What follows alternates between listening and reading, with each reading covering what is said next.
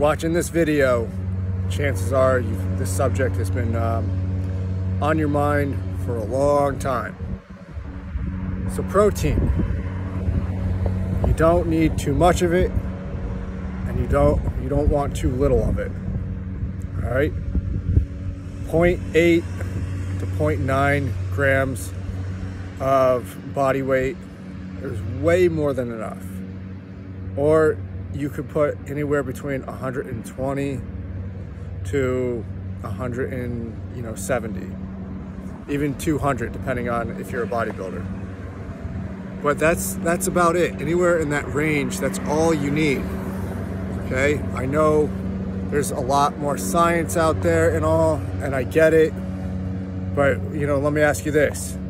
How many times do these fucking scientists and all this crazy shit that comes out, that they tell you all these protein needs, but they don't look good? Why is that? It's just always something. It's always something.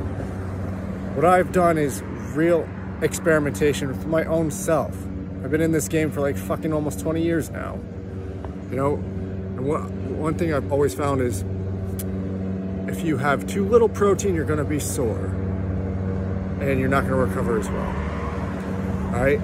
If you have too much, you're gonna just it's just not gonna, it doesn't feel good. It doesn't cause you to lose more weight. It doesn't, there's no real benefit to it. Even with hunger, I know the big thing is, eat more protein for hunger, okay? That never really works. I mean, because what ends up happening is you eat too much protein, your body converts that into carbohydrates. Yes, it has a hard time doing that, but it will, okay?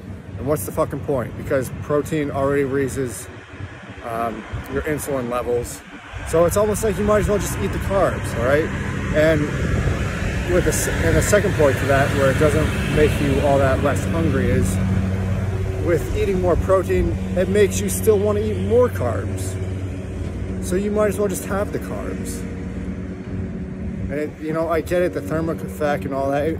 Trust me, it's not that much. It really is not.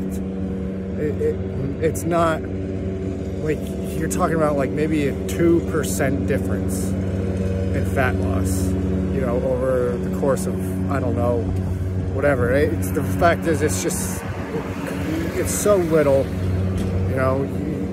you might as well, there's no point to eating a shit ton of protein. Not to mention, your grocery bill. It's better to just to allocate those money resources to other things, whatever you want that you can think of, but you don't need to eat all that protein, all right? It's anywhere between 120 and 200 grams of protein. That's still considered a high protein diet, because you got to remember if you remember that, federal government's recommendations is like anywhere between 60 and 80 grams of protein. So anywhere between 120 and 200, that's considered a high protein diet.